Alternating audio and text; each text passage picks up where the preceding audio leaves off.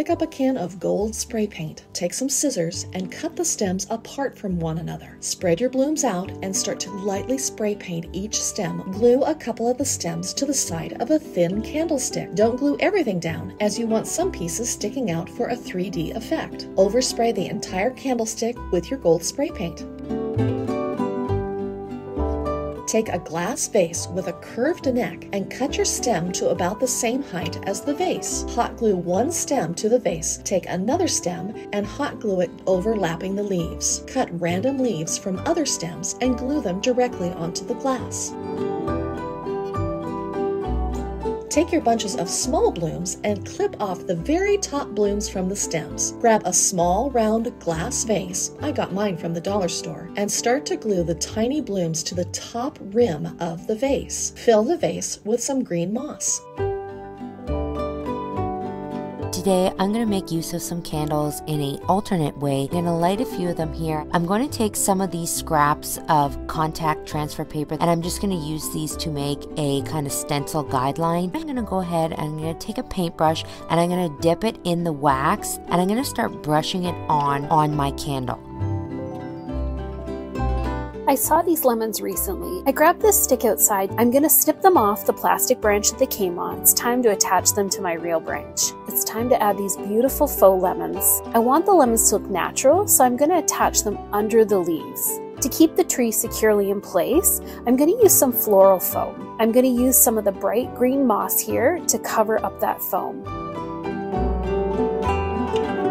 Take 2 woven tissue boxes and some round puck lights with a remote control. Glue the bottom of a puck light to the inside of a tissue box so it is centered over the hole. Run some hot glue around the top of one of the tissue boxes. Flip the other tissue box upside down and attach it to the glued top of the other box. Hang your new sconce on the wall. Set an edge of your lampshade against one edge of the wallpaper. Measure in 1/2 inch to 1 inch and mark it by running a pencil where the shade meets the paper. Spray the outside of the lampshade with spray adhesive. Roll the lampshade onto the wallpaper, pressing and smoothing as you go. Apply double-sided tape to the inside lip of the top and bottom of the lampshade. Wrap the overage border of the wallpaper over the edge of the shade and press onto the double stick tape. Take some more tape and apply it to the top and bottom of the lampshade. Take some ribbon in a coordinating color and press half of the width onto the double stick tape and secure on the inside of the shade. Do this for the top and bottom of the shade. Continue the lamp makeover by spray painting the base of your lamp. I bought a set of bamboo plates, these LED bulb lights. I'm using 2 different types of spray paint, and then I'm going to go over the top with a little bit of gold, unscrew this piece, and turn the light on. I'm going to use some double-sided adhesive mounting strips. Then I'm just going to stick the light bulb to the center of the plate. Picture hanging strips, so I'm just going to apply one big one to the back and hang it up on my wall. Separate the layers of a patterned paper napkin. Cut the paper napkin as needed. Now we are going to actually iron the paper napkin onto the taper. Heat and iron to medium-low heat, not too hot. Take painter's tape and tape off sections on a taper candle. Make sure that the edges are pressed down securely on the edges of the tape. Once taped off, paint light coats of acrylic paint in the open sections of the candle in the color or colors of your choice. Let dry completely. Fill a heat-safe container with hot water between 100 and 110 degrees. Place a taper candle in the hot water and let sit for 10 minutes. Paraffin candle works best for this. After 10 minutes, pull the candle from the water and then wrap the candle in some wax paper. Take a rolling pin and press down on the middle of the candle. Once the middle section is flattened, take the candle and gently twist it into the shape that you want. When you get the twist that you want, place the candle in cold water and this will set the candle in its new shape.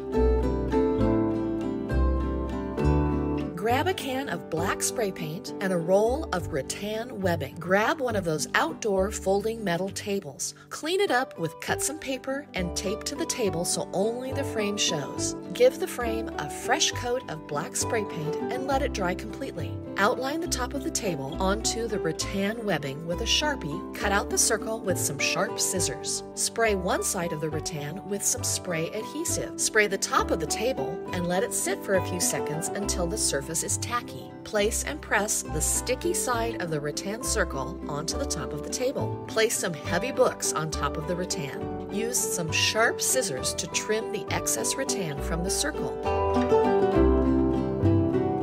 The next time you're at Dollar Tree, make sure you head to their frame section and grab some of these gold frames. I'm then going to come in with some wire cutters and I'm going to pull out the black tabs that keep the backing on. Then I'm going to take out the glass and I'm going to come with some E6000 and I'm going to glue the glass inside the frame. Then I'm going to come and take 8 of the frames and I'm going to glue 2 of them together. And then I'm going to clamp them together and I'm going to let this set overnight. I came back the next day, removed all my heavy objects that I placed on top, and then as well removed the clamps from all the frames. So I'm going to glue all the sides and then I'm going to just raise them up here and build a rectangular shape. So 2 frames on each end and then the 2 that are glued together for the sides. I'm going to let this set overnight again, making sure that the glue is really solid.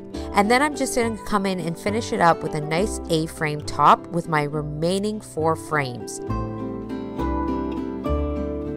Take 16-inch wood skewers. Start by gluing wood skewers around the inner circumference of one craft hoop. Remove every other skewer to allow for even spacing and add a second hoop to the center of the skewers. Gather all the pointy ends of the skewers and fit them into a 3-inch macrame ring and hot glue in place to secure. Take twine, lace, and ribbon and add it to mask any seams or imperfections from hot gluing. Take a plug-in light fixture kit and thread it through the center of the top of the macrame loop.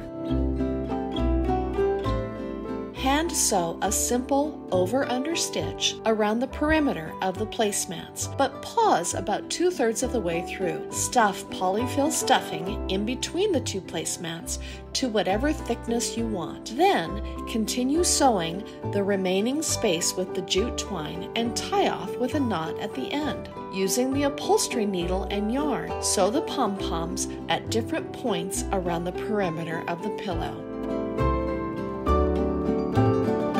Keep your eyes open the next time you are out walking and grab a straight stick about 3 feet long. If you have a flower pot, you are already good to go. Take 2 styrofoam blocks or floral foam and fit them into your pot. Place the bottom of your foraged stick on top of the 2 styrofoam blocks and cut a trough that is roughly the width of the stick. Put some hot glue on the bottom of the stick and set it into the trough. Press and hold until the glue dries. Place in the pot and fill with any other empty spaces with additional styrofoam. Take the styrofoam cone and cut it so it's about 3 to 4 inches tall. Take a metal straw and poke a hole in the cone. Put some hot glue on the top of the stick and slide the styrofoam cone onto the stick through the hole. Take all of your olive branches and cut off each individual stem. Poke the stem sideways into the pilot hole you created in the cone